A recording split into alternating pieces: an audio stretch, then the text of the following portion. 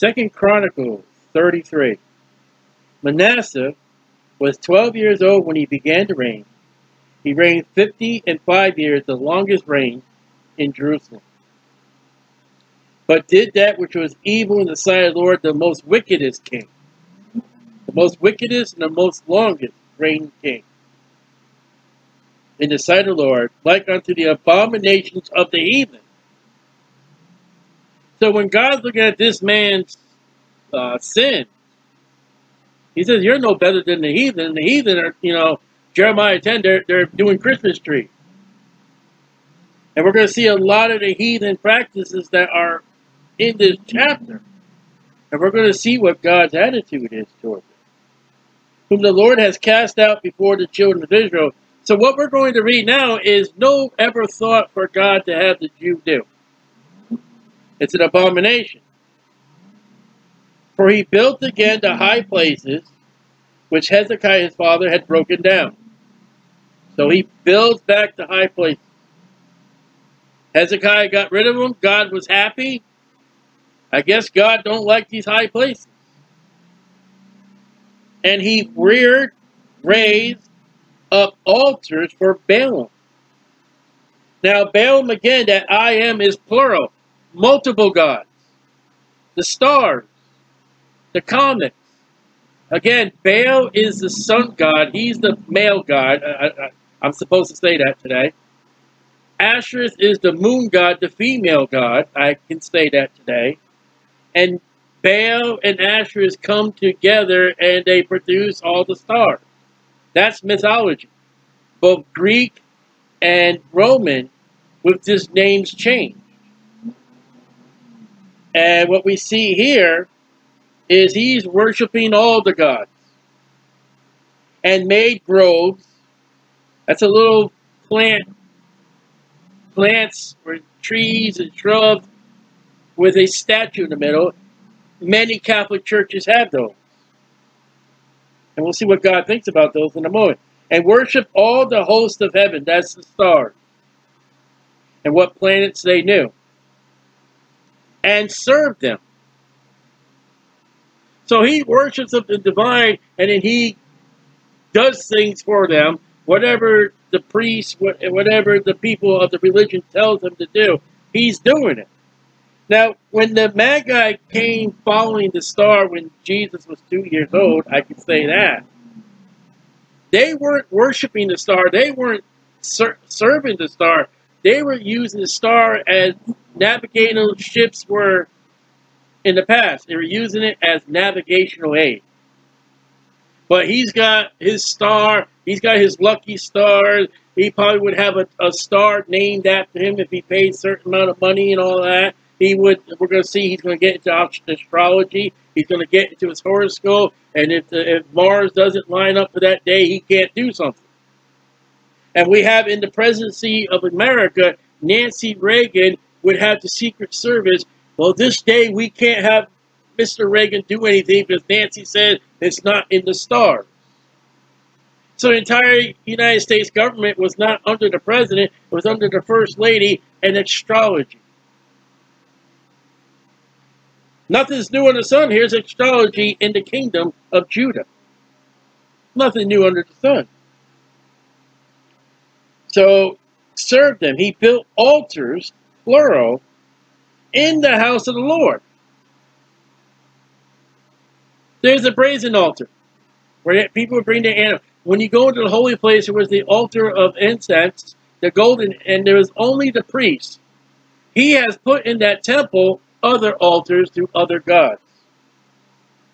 And this is not the first time it's happened.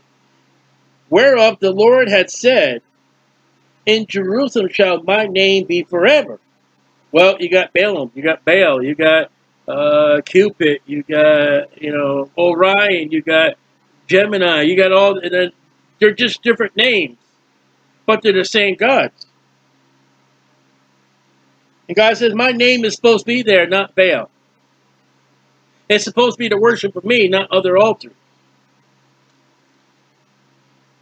And he built altars, plural, again, for all the hosts of heaven. Solomon built temples for the gods, so is Manasseh. He would have the Orion 3 stars. He would have the crab star. He would have the Virgo altars. And you see that on representations today on some sundials. You see in the newspaper when they show you the picture of Virgo and these stars and those stars. That's what we're seeing here.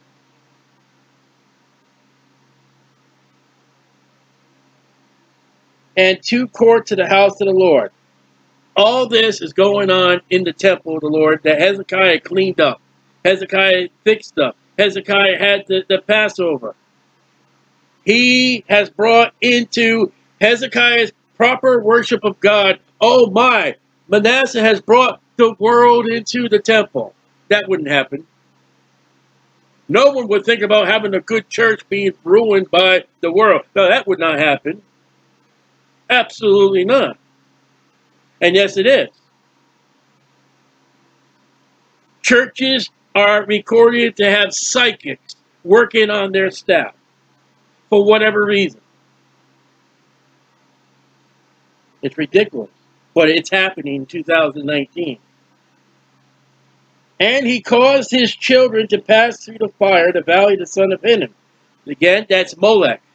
That's that brazen statue that had the stomach of fire and mechanical arms to throw those children into that belly to burn to their gods. He is a murderer of his children that God gave him. You see how God thinks about that. Also, observe times. Now that would be, again, that, oh, well, Sagittarius is in this thing, of that. I can't do that today. Today is a good day to make financial movements. Today is not a day to go out. That's observing time. Whether he read it in newspaper or went to somebody, he is forecasting his life, his days, by what people do in the modern newspaper today. And isn't it amazing? Why is it that you will find in most newspapers the horoscope is on the same page of the comics and the crossword puzzle? Trying to get the children interested? Is that what you're trying to do? Most of the horoscopes are with the comics and or the crosswords. What he's doing. That's time. And use enchantments. It's a form of magic. He, I guess, would say he's a Jewish magician in the honor of God Jehovah. You wouldn't have any magicians today in the Christian church. No, not that. You wouldn't be using enchantments and doing magic in front of God, calling yourself a Christian magician. No, you wouldn't be doing that. Nothing new under the sun. It's happening right here in the kingdom. And use witchcraft. That's what Saul did. He went to see a witch. So if there would have been a time to have Mr. Potter's movies and books in the time of Manasseh, he would gather everybody in the church band to go see the wizard movies and the witchcraft movies. That wouldn't happen in the church age. It does. He is doing the practice of witchcraft. Black magic. There it is. He's doing it. He's using it. Use witchcraft. And dealt with familiar spirits. He's sitting at a table and they're trying to call dead spirits like King Saul did, called up Samuel. Oh, Uncle Louis died. Uncle Louis, where'd you leave the will? Uncle Louis, where's your insurance policy? Please tell us. How you doing, Uncle Louis? That's what he's doing.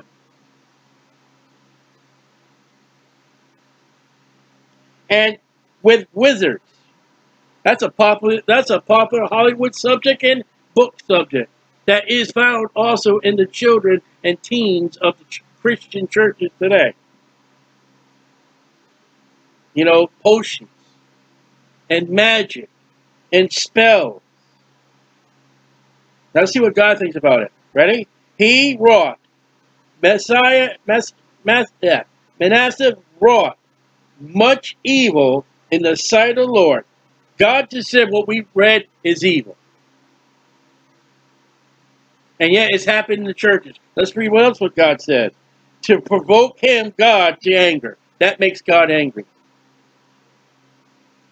So when you got Mary in the front lawn with little trees around it, that's not an aid to worship. That is evil, and that makes God angry.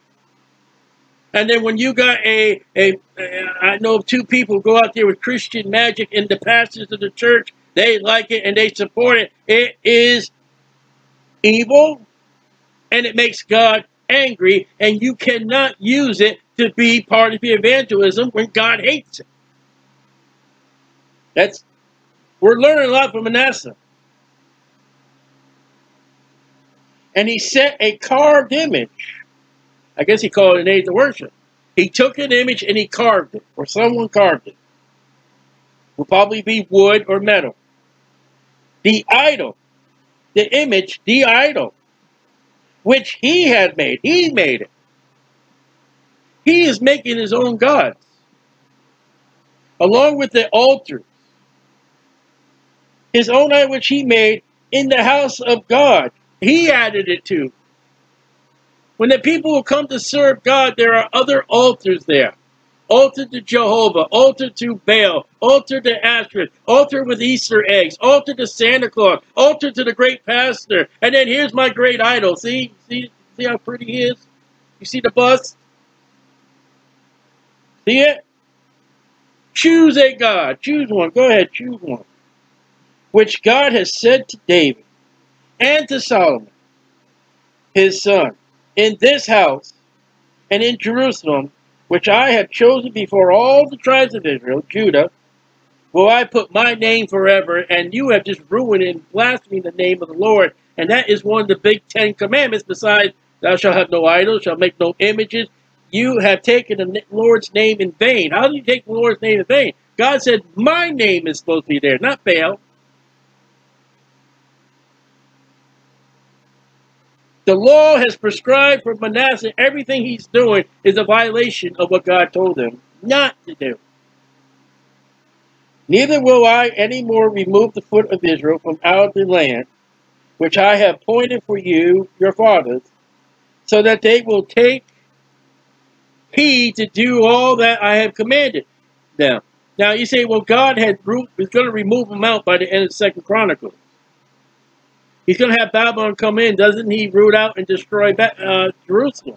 Doesn't he destroy the temple? Yes. But there are still Jews, the remnant left there. According to the word of the Lord, I'm going to leave a remnant. But most of you are going. And even when the Antichrist is here in the 7 years of the tribulation period, there will be a remnant. There will be some Jews still in Israel, still in Jerusalem, when Jesus comes. But there will be a remnant somewhere else where Christ will pick them up. That land is their land, but when they sin, there'll be consequences. According to all the whole law, which he's violated, and the statutes and ordinance by the hand of Moses, which he's violated. So Manasseh, let's see what happens, made Judah and the inhabitants of Jerusalem to err. That's the first time that word shows up, err. Made them err. Made them do wrong. And to do worse than the heathen. You know what the heathen are to the Gentile, to the Jewish people, don't you? Ask Jonah. Ask Peter. Oh, I'm not going to go with them. They're the worst of the worst. And God insulted Israel by saying, you are worse than them. That is an utmost obscene thing that anybody can say about a Jewish person, and it's coming from the Lord Jehovah. You're no better than they are. Remember Jonah. I want you to go to the Ninevites. I want you to go to the Ninevites. They are Gentiles. I'm going the other way, Lord. Peter, I want you to go to this Gentile. Lord, nothing unclean comes to my lips. And then one other time, Peter's sitting down, and he's sitting down with some Gentiles, and the Jews come up, and he gets up and leaves because, he doesn't want to offend anybody. And Paul calls him out. There are some worldly insults to people that are just obscured and obscene to call somebody. And this is what God said about Manasseh. You're worse than a Gentile. When you look at the ways of the Jewish person, that is harsh. And that came from the Lord. You ought not call people names. God did. You ought not to name names. God did. Whom the Lord had destroyed before the children of Israel. Everything Manasseh has done is what the people in the land, the Canaanites, were doing. And God says, you guys are done. You guys are finished because of those sins. That's why when God told Israel, you go in there, you wipe out their gods, you wipe out their altars, you wipe out their pictures. You get rid of it so it don't come back. They didn't do it. And it's come back and it keeps coming back. You get a revival and then it comes back. Wherefore the Lord brought upon them the captains of the host of the king of Assyria. Chastisement, punishment, judgment. Here comes God bending Manasseh over and beating his butt. Huh? 10. The Lord spake to Manasseh his people, but they would not hearken. He sent prophets, he sent men, he spoke to them. They're not listening. So he brings the Assyrians in. America has not listened. England has not listened. Europe has not listened. So the next great enemy of God that's coming, and I don't know when, will be the devil himself, the Antichrist. Now, how many other judgments and things will happen before then, I don't know. But the ultimate judgment of God will be the 7 years of tribulation. That's the time of Jacob's trouble. And took Manasseh among the thorns. You find this in Judges 8:16. It's a punishment. It's a beating. Thorns hurt. And bound him with fetters, chains, irons, handcuffs, feet cuffs. And carried him to Babylon. So he goes into captivity. This most wicked king goes into captivity. And there'll be people out there, well, God will never forgive me for what I've done. Let's see what God will do. And when he was afflicted,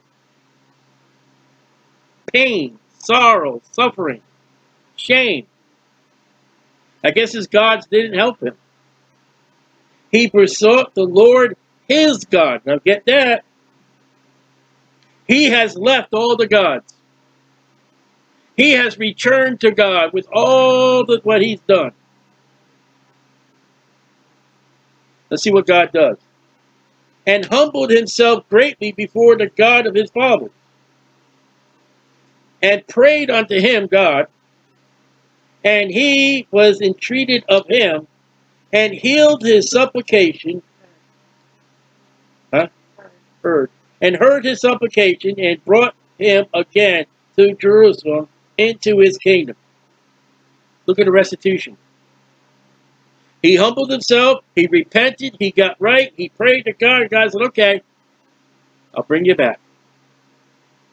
There is no one too vile, no one too wicked that God can't save. That God can't help.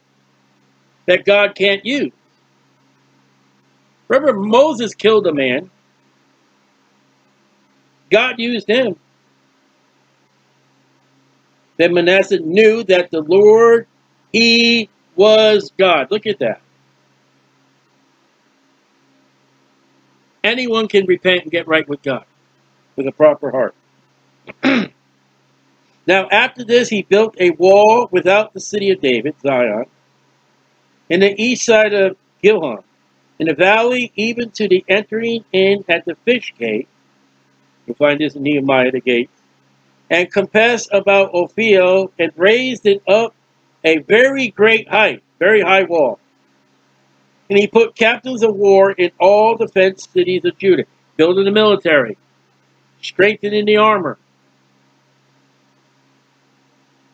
Now, what does repentance mean? He took away the strange gods. He didn't keep them. Get rid of that Christmas tree. Don't make excuses. Get rid of it. Get rid of the Easter eggs. That's Estar. get rid of it. What he did. And the idol. Out of the house of the Lord. He went to the house of the Lord, took that idol and said, that's gone. No more. I'll take that, please.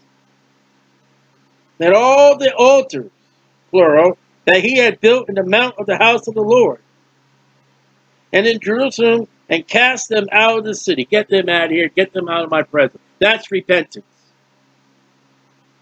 When you have forsaken your sins and gotten right with God and do right, that's repentance. That's the new creature. That's the new birth. You don't start cleaning your life after you proclaim to be saved, then you're not a new creature. That's a Bible doctrine being changed. We don't have works for salvation. We have works to show that we are saved. There's the work right there. He's getting rid of all the junk. He's going to have one big bonfire, what every Christian should do, which I didn't do. And all the altars that he built in the mount of the house of the Lord and in Jerusalem, cast them out of the city. And repaired the altar of the Lord. Something was wrong with that altar. He repaired it. And sanctified thereon peace offerings and thank offerings. Not only did he fix it, he brought animals. He said, priest, you offer this offering. He's giving God peace offerings because I have trespassed. He's giving God thanks offering. Thank you, Lord God, I'm back home. Thank you, Lord God, you've forgiven me. Thank you, your God. And commanded Judah to serve the Lord God of Israel. After all the mess he got them in verse number 9, does everybody do about face and serve God? Nevertheless, the people did sacrifice still in the high places, yet unto the Lord their God only. The right God the wrong way. That's what the churches are today. Funny how you can study history in the Bible, yet be present. Now the rest of the acts of Manasseh and his prayer unto his God, and the words of the seers, the prophets, that spake to him in the name of the Lord God of Israel, that's verse 10, when they wouldn't listen. Behold, they are written in the book of the kings of Israel, and that would have been 2 Kings 20:21. His prayer also, and how God is entreated of him in all his sins, not aid to worship, not religion, sins, and his trespass, and the places wherein he built high places, and set up groves and graven images are sins. They are sins. Before he was humbled, he got humbled. Behold, they are written amongst the sayings of the seers. It's written in other books. He had pride that had religion. And the most prideful people you will deal with are people who are involved in religion. They're a pride of their position, of their church, and who they are. And you got to be broken with that pride to get right. So Manasseh slept with his fathers, and they buried him in his own house, and Amon his son reigned in his stead. And Amon was 22 and 20 years old when he began to reign. And he reigned 2 years in Jerusalem. But he did that which was evil in the sight of the Lord. Oh, here we go again. As did Manasseh his father. For Amon sacrificed unto all the carved images which Manasseh his father had made, and served them. So, when we read, where did it say he cast them out? 15. No, 15. It said he cast them out of the city. He didn't destroy them. He threw them in the dump. And Amon went down to the dump and got them back. Manasseh should have melted them, destroyed them, like Moses did. All the carved images which Manasseh his father had made, and served them. And humbled not himself before the Lord, as Manasseh his father had humbled himself. So there was no repentance of Amon. But God, the Holy Spirit, makes sure he records that Manasseh got right. Manasseh was in pride, he humbled himself. Amon is in pride, but he won't humble himself. But Amon trespassed, is that trespass offering that was offered by Manasseh, trespassed more and more, made it worse. And his servants, Amon's servants, conspired against him and slew him in his own house. So he's murdered by his own people. And his servants conspired against him and slew him in his own house. But the people of the land, the Jewish people, slew all them that had conspired against the king Amon. So the ones that slew King Amon, the people slew them. And the people of the land made Josiah, his son, king in his stead. There we go. We go through two kings. No man is so wicked that God can't help him. And yet some men are just so wicked, there is no help for them. It's a heart condition. That's why Romans said, with the heart man believes unto righteousness. Manasseh's heart was able to be broken. Amon's heart, nope, sorry.